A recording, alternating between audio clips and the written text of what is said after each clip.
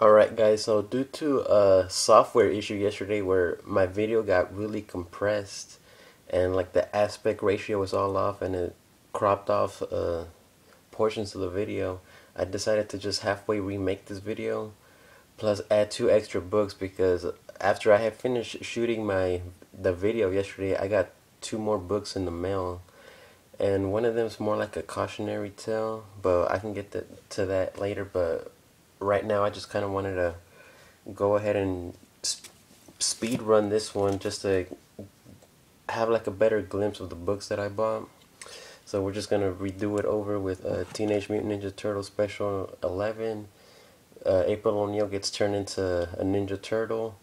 The problem with this book is that it was falsely advertised, and I put in a complaint. So what would have been a $20 loss, I just ended up paying $10, which for the condition, it's pretty. I guess it's worth it to me. And then the Air variant of the second series, Teenage Mutant Ninja Turtles number 13.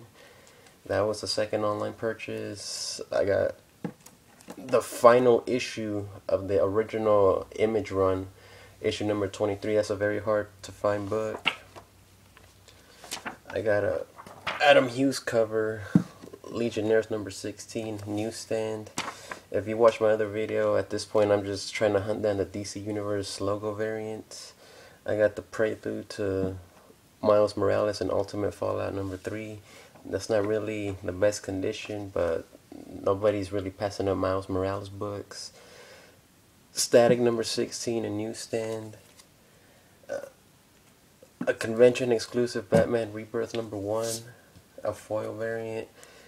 A Dark Reign Punisher number 1 variant, an homage to his first appearance in Spider-Man. The first appearance of Lady Spellbinder, newsstand.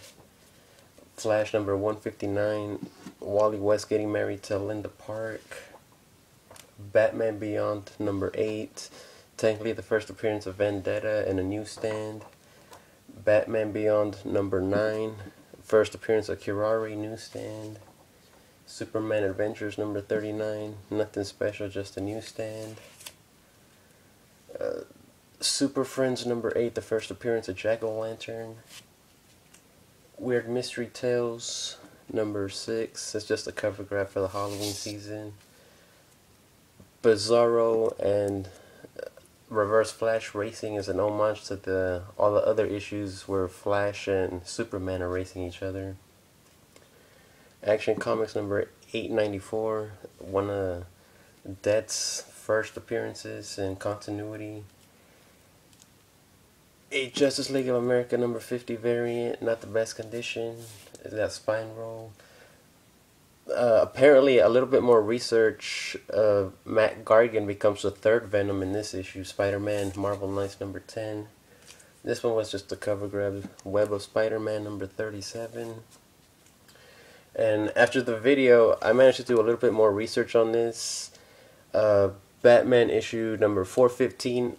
This is apparently the first modern appearance of Edward Nygma, but he's not actually called Edward Nygma. He's called Edward Nash, and this is before he manages to change his name to Edward Nygma and officially become the Riddler in Post-Crisis.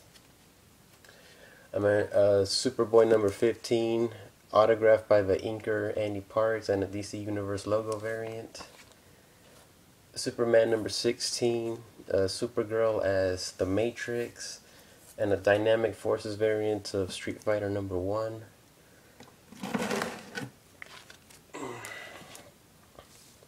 Convergence Aquaman number 2, the first appearance of the new Dr. Fate. Superboy number 5, a DC Universe logo variant. Steel number 4, DC Universe logo variant. Justice League Dark number 9, the new Black Orchid and John Constantine joins the team. Countdown number 31, this alludes to the three Jokers pre-Justice League number 50. Earth 2 number 1, Alan Scott reintroduced in the modern age. He's going to be in the HBO series. And this was a hot book for a second. Legion of Superheroes number 6. and some Spider-Verse spec. Felicia Hardy as the Spider-Woman, even though Gwen Stacy basically holds that mantle now. Spider-Girl number 45 and her first costume appearance in number 46. Some Batman New 52 Court of Owls pickups, number 2. 4. Combo pack number 5, but it's not in the poly bag. Death of the Family number 14, and the first Bluebird in number 28. And these next two books were the mail calls that I got after I had shot the video, and I kind of fell into the hype and I panic bought this next one, and I kind of misread the listing on it, and I kind of regret it, but in the condition, I pretty much paid what it goes for. It's a Green Lantern 51, a DC Universe logo variant, and it is a 9.8 candidate, but I had misread it as the second printing of the DC Universe logo variant, which that one can actually go for big bucks because it's a lot harder to find. But this was just like the original, since it doesn't have the number Roman numeral 2 under the price. So I'm kind of kicking myself over that.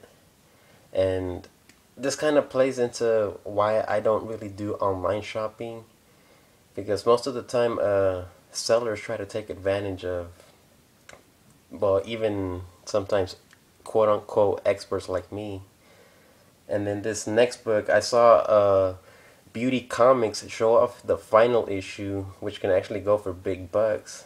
But with my stupid self, I decided to go shopping on an online marketplace that doesn't really have that good of a reputation, but I decided to bite the bullet. And like, I bought this book over a month ago and it's barely just getting here. I don't really want to name the website because I don't want to give them attention or be responsible if like something happens to you guys if you happen to shop by there.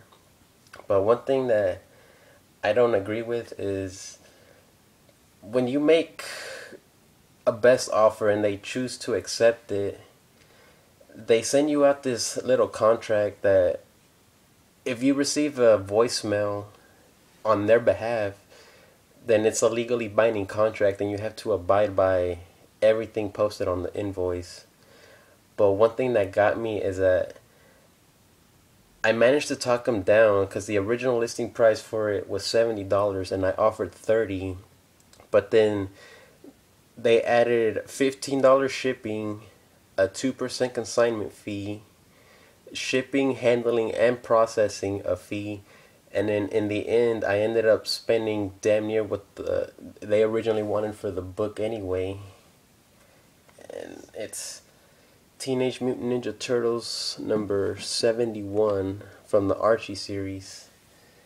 And I would have, this is a hard to find book, but I rather would have paid the $30 that we agreed upon instead of them adding all those fees on top of everything. But yeah, hopefully like this is of much better quality than what I shot the first video, and I just hope you guys are just out there hunting, and take care.